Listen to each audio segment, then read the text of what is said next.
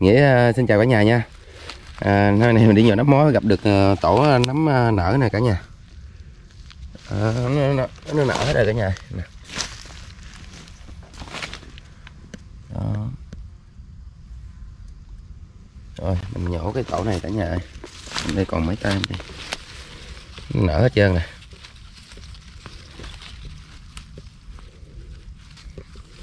Bữa giờ nấm ở với mình đó cả nhà, nó mọc lưa thưa đất thớt, cứ dài một tổ cái dài nấm dài lạng không à. Tổ nào nhiều thì được ký mấy à. Không có nhiều như mỗi năm.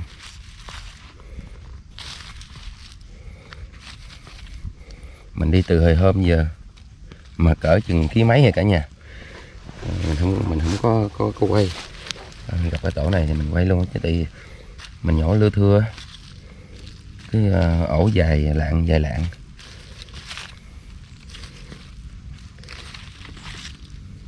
Bữa giờ cũng không có clip cho cả nhà xem nữa.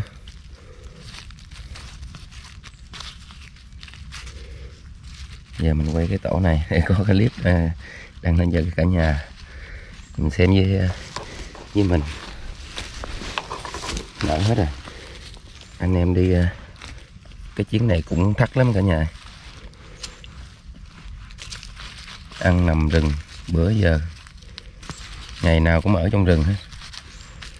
Mà nấm thì không có, thưa lắm. Mà lỡ rồi, lỡ theo rồi. Giờ đâu có bỏ nửa chừng.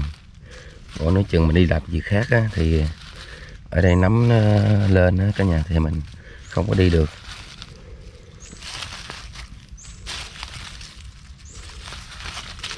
Cái tổ này chắc cũng cỡ nửa ký rồi cả nhà.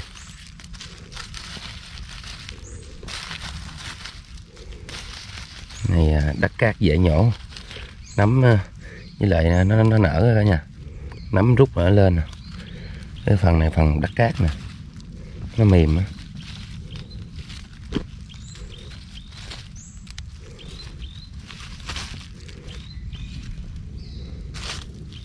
Đó, xe mình để đằng kia rồi cả nhà.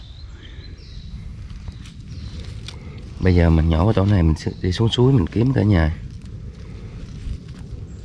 Ở trên lô nấm nó cũng thưa lắm. Đó, được như thế nè cả nhà.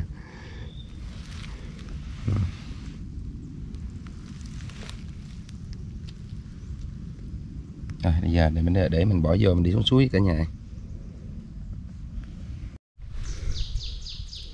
Rồi Nghĩa thấy đây tổ nữa nè cả nhà. Nè.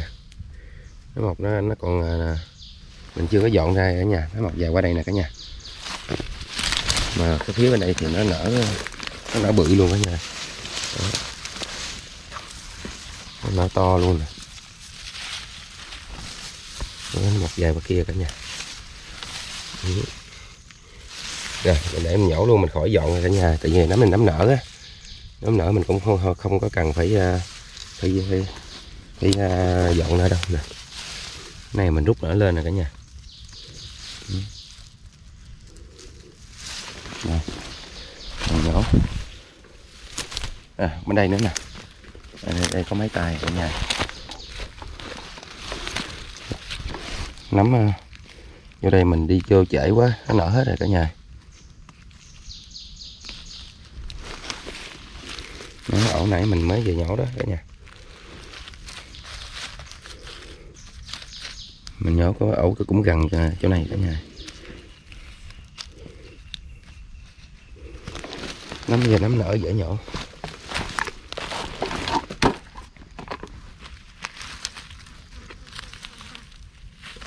Nấm rút lên. Kệ không có nấm búp. Có nấm này nhổ cũng đỡ cả nhà.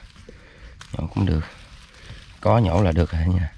Sợ đi cả đêm cả ngày mà không thấy nấm á, nó mệt lắm. Còn mà đi thấy nấm nhẹ, hào hứng đi không biết mệt cả nhà. Bây giờ mình còn đội đầu đèn luôn nè. Mình đi từ hồi hôm giờ, đi từ hôm qua luôn chứ hồi hôm gì. Mình quăng từ hôm qua giờ mà đi chỗ khác á nha, những chỗ khác nấm nó chưa có lên. Cái khu vực này là khu vực 900 nè cả nhà. Nếu mà ở Đồng Nai, Vũng Tàu, Long Khánh,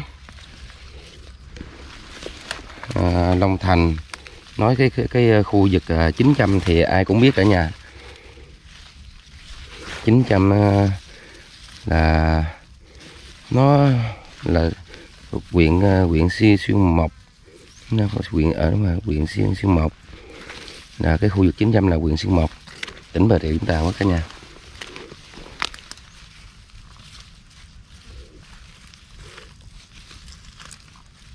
Nở hết ở nhà. Cái này nở hơi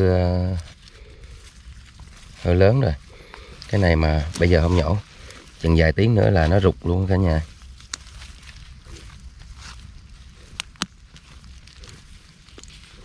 Thì cái này nở to rồi, chân nó cũng mềm mà nó không được chắc. Nhưng mà cái này nó không có bị hư cả nhà. Cái này nó tự nhiên nó lên lẻ. Hồi hôm đây mưa, hồi hôm qua mưa với hồi hôm mưa, nên nấm khi mà đang lên nó đụng mưa nè, nó lên lẹ, nó mau tàn cả nhà.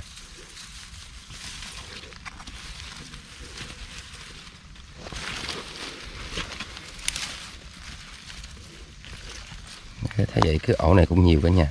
Ổ này cũng, cái mình hồi nãy mình đoán cỡ nửa ký, ổ nãy cỡ nửa ký nhưng hơn nửa ký nha. Mình bỏ vô thì mình thấy nhiều.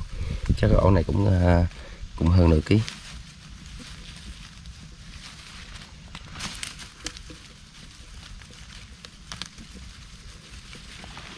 Đó nha, này nhổ xong nè. Đây ổ nữa cả nhà. Ở sau lưng mình ổ nhỏ nữa cả nhà. Tiếc ghê, nở hết rồi cả nhà. Mình không biết mình vô đây, mình vô đi sớm cả nhà. Vô đi sớm là ngon lắm rồi. Bây giờ là nấm nở hết trơn rồi. Bây giờ chỉ còn là đi xuống suối mới còn là nấm ngon thôi, chứ trên lô nấm nở hết rồi cả nhà. Nhổ thì thôi chứ. Bây giờ chỉ có còn suối thôi, chứ lô mà thua rồi. Trời ơi, uổng ghê mà. Mọc này. Nở này. Nó nở hết trơn rồi. Bên đây nè, trong góc này nè, nó cũng nở hết luôn. Nó muốn tàn nè.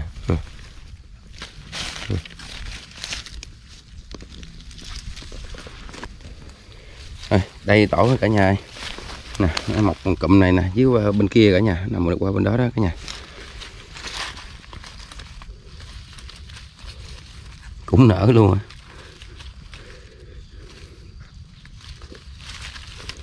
Ở suối á, anh em đi chung với Nghĩa thì nhổ được nấm búp với nấm đinh luôn cả nhà. Ở suối bây giờ thì nó còn búp với đinh, mà trên lô thì nó vậy rồi.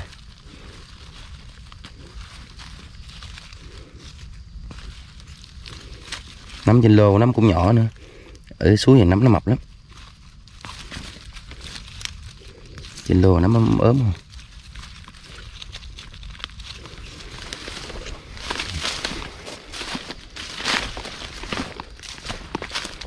Này đây hai cụm nữa nè, cụm này với cụm bên kia cả nhà.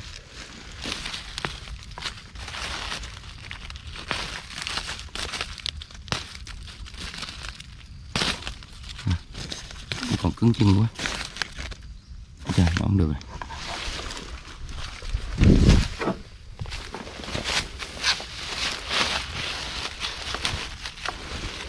rồi. Sáng này cho nó mềm dễ rút.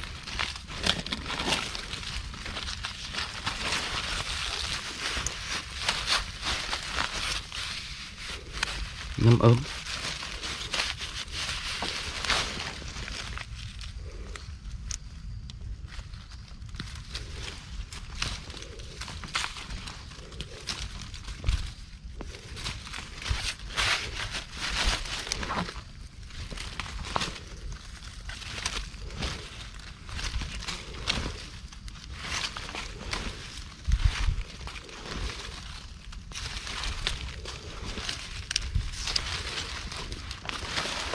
Rồi mình xin kết thúc clip luôn cả nhà ơi.